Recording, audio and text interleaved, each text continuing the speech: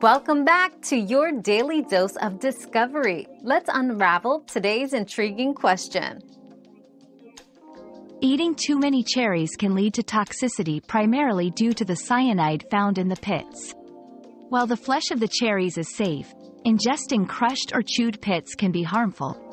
It's estimated that consuming the pits of about 1 to 2 cups of cherries could potentially lead to cyanide poisoning. To stay safe, remove and discard the pits before consumption and enjoy cherries in moderation.